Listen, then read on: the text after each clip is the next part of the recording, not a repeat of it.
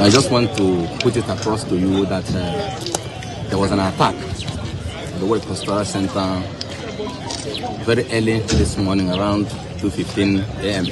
Some of these vehicles were burnt, so fire service came to, assist the much they, can to stop the fire from, causing more damages. We are yet to confirm exactly what happened, but like I said, at the appropriate time, we must have gotten all the information ready.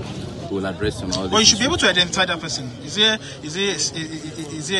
official or an inmate? As I've just said it, I will address that issue at the appropriate time. Let us. Okay, the whole thing is still sketchy. So are the inmates intact, or are there some that are missing? I said I will address people at the appropriate time on all these issues. So I said I will address people at the appropriate time. Well, for more on this story, let's join our correspondent, Tokwe Kutai, who is on ground following that story. Well, Tokwe, what's the atmosphere in Imo State? I mean, such brazen attack on law enforcement must have rattled the residents. So what's the feelings you're getting from the people? Okay, first, before I could get to the office this morning, it was a big task because usually at intervals, you see security operatives at major junctions, trying to prevent people from, especially on the roads leading to the government house, the police headquarters, and the prison, the correctional center headquarters here in Owerri. But people are going about their lawful duties and doing the normal businesses.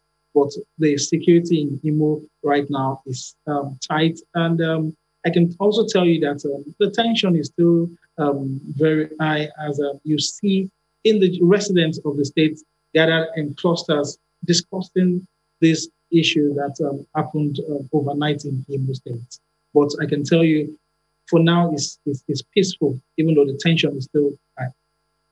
Well, I understand that the custodial center in Imo and the police station may not have been the only casualties of these gunmen. So where else did they attack? Any talk about casualties? What more can you say in that light? Okay, as we're still waiting for the authorities to come up with the accurate data of people or persons that were involved in this incident, news filtered in that along Onitsha Road, specifically at a place called Unkwoji military checkpoint, where you see army officials morning, afternoon, and night always there trying to check vehicles passing. From the visuals we sent earlier, you could see that as these armed men were leaving the police headquarters, going through Onitsha Road, through the Unkwoji military checkpoint, they burnt down this military checkpoint. And according to unconfirmed reports, at least one person was killed. But we don't know the identity of the person, if the person was an army official or just a passerby. But as of this minute, what we know is that one person was killed at that point, and the military checkpoint set ablaze.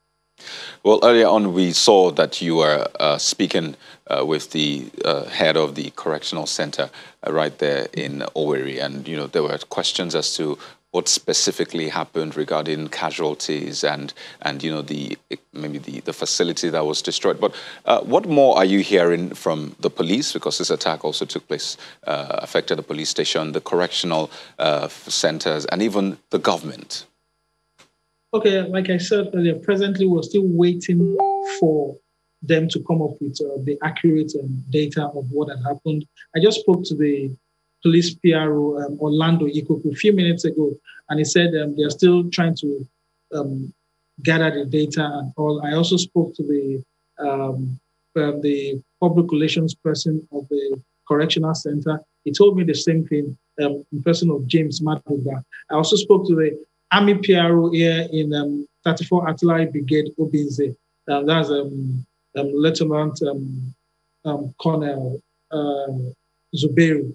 So he said he's still trying to gather the especially on the Onitsha attack, Onitsha route attack, they're trying to gather their thoughts together. So as soon as I get these information, I'll get across to you.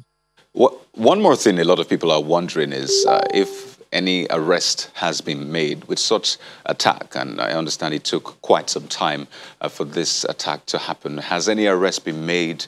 Have the police given out any information regarding that? Because I recall that the IGP of police had asked the police to be on high alert across the nation, especially during the Easter celebration, providing security for key national assets and, facilities. So has any arrest been made specifically?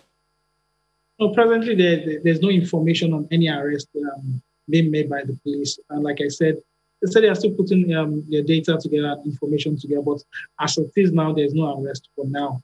So we're still waiting for the outcome from the police. Well, Tokwe, please let us know when you have more information concerning that attack, and we'll definitely let our viewers know. But we'd like to thank you so much for the update so far. Tokwe Kutei is our correspondent in Imo State. Thank you.